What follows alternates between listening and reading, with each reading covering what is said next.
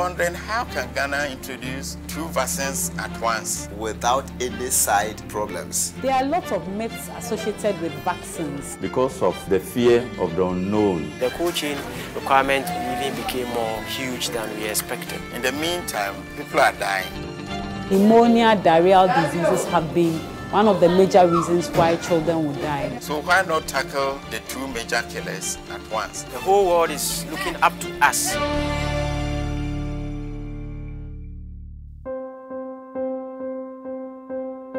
This is a dream come true. We did promise our children that we were going to deliver 2 new vaccines at the same time. We said we were going to do it. The whole world was watching.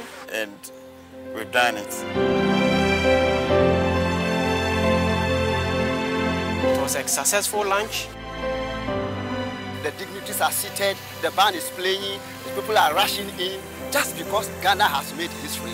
I therefore call on all to ensure that every child is fully immunized by their first birthday. By introducing these 2 vaccines at once, Ghana is pioneering new territory in order to dramatically improve the health and survival of your nation's children. All the efforts to get these vaccines to our children has come to fruition. I never thought I would see this day, and so I'm really excited that I can actually see the vaccine in our country. It is worth it. Every bit of time spent is worth it.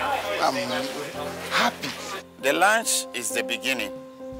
Now, the vaccine has to reach every child in Ghana. Introducing a new vaccine is not just an event, it's a process. Now the plan is that the vaccines are being transported to the regions. Regions are also going to do their launching. And I believe from this session, Ghana can easily roll out on these 2 new vaccines. And therefore, by having those in the armamentarium of Ghana, what you've done is given them some of the strongest and best tools they can have to reduce their child mortality rates. They are training every health worker to have information about the new vaccine so as to be able to educate the public. So that education part is critical to what we do, and having a cadre of educators that can speak in the local language, can engage with the community, is a really fabulous part of what we're trying to do here. Mothers are hearing, fathers are hearing. We know they will come in their numbers. I know that many mothers especially will be very excited because then they have healthier children needing less hospital admission. And here too, as we were here, the elder was talking about pneumonia and diarrhea and the fact that pneumonia kills children. By introducing this vaccine, the children can be healthy, and he said they want the children to grow up and be healthy adults like they are. Children are prized in our communities because we know that they are our future.